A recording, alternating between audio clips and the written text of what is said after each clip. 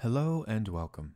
My name is Silas Day, and I am very excited to continue my wisdom series with you.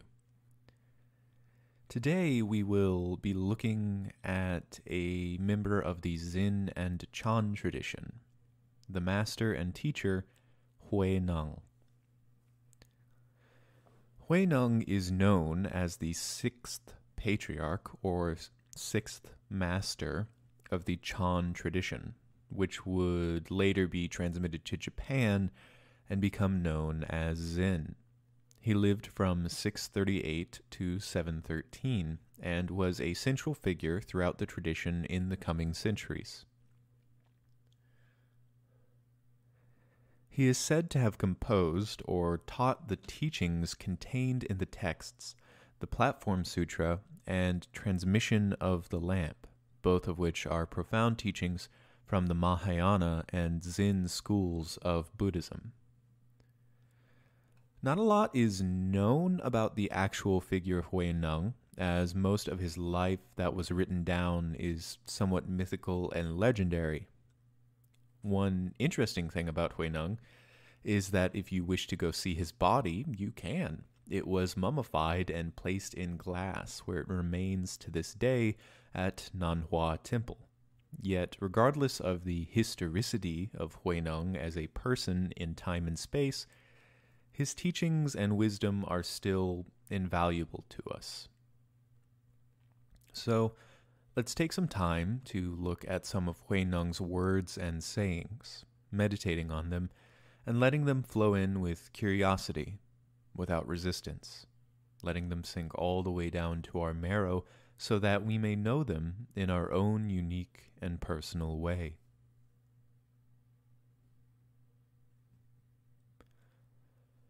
Within our impure mind, the pure one is found.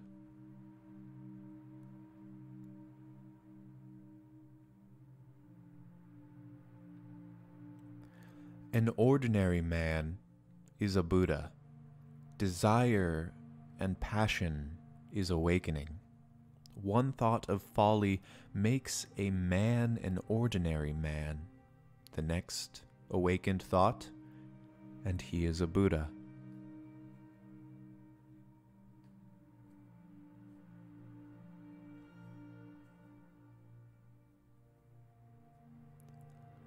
Neither is there Bodhi tree, nor yet a mirror bright, since in reality all is void, whereon can the dust fall?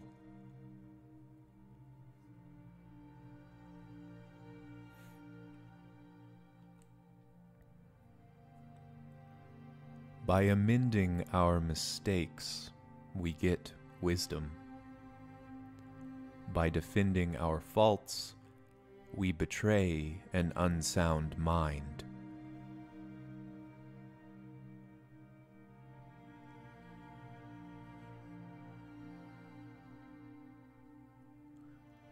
Confused by thoughts, we experience duality in life.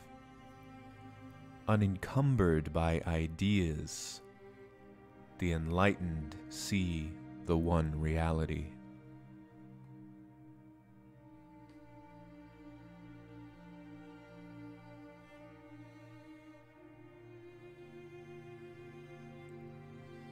To meditate means to realize inwardly the imperturbability of the essence of mind. The reason why we are perturbed is because we allow ourselves to be carried away by the circumstances we are in. Those who are able to keep their mind unperturbed, irrespective of circumstances, have attained inner peace.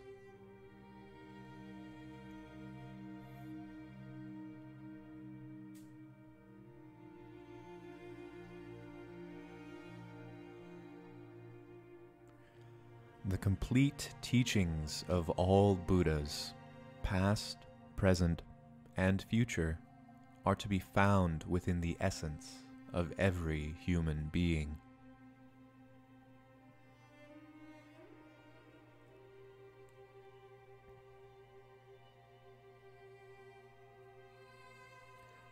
The truth is to be lived, not just mouthed.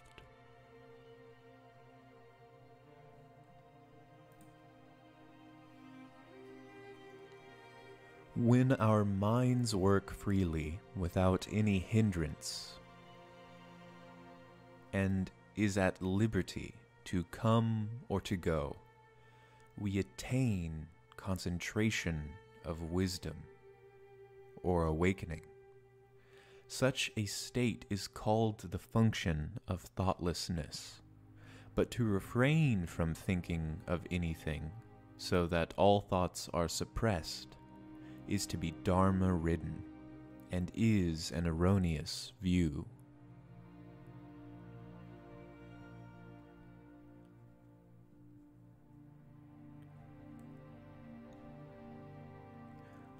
Sit all together in meditation.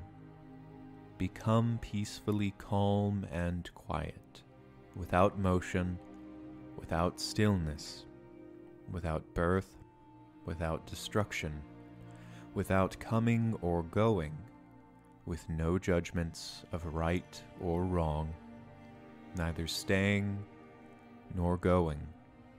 This, then, is the great way.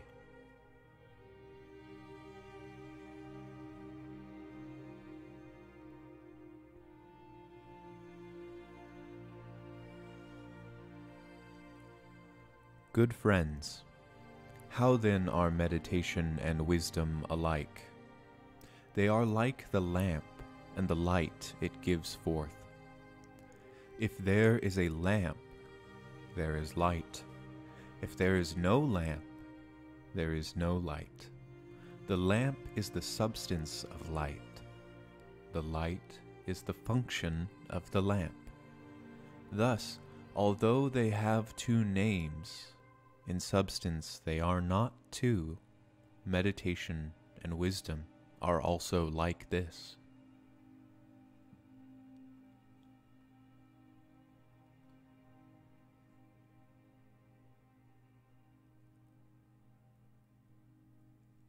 As one lamp serves to dispel 1,000 years of darkness, so one flash of wisdom destroys 10,000 years of ignorance.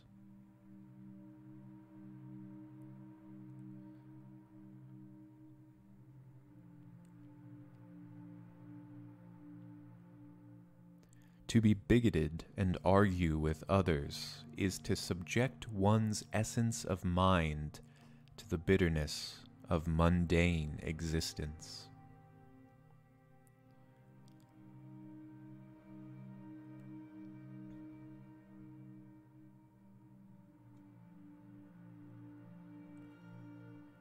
Truth has nothing to do with words. Truth can be likened to the bright moon in the sky. Words in this case can be likened to a finger. The finger can point to the moon's location. However, the finger is not the moon. To look at the moon, it is necessary to gaze beyond the finger.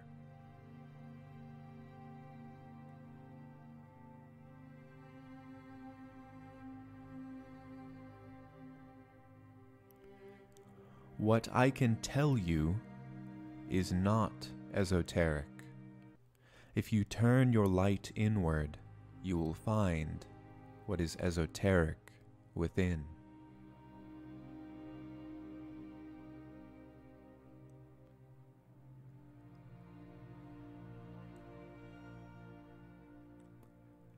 To meditate means to realize inwardly the imperturbability of the essence of mind.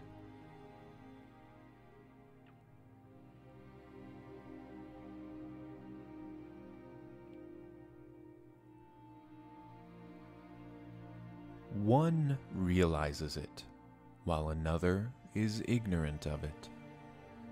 Talk alone will not enable us to realize the essence of mind. Good friends, we say our mind is great, the mind pervades the whole universe. If at all times and at all places we steadily keep our thought free from foolish desire, then we are practicing wisdom. You should practice wisdom and realize the essence of mind. When rain comes in a deluge, plants which are not deeply rooted are washed away. The same is for deeply rooted wisdom.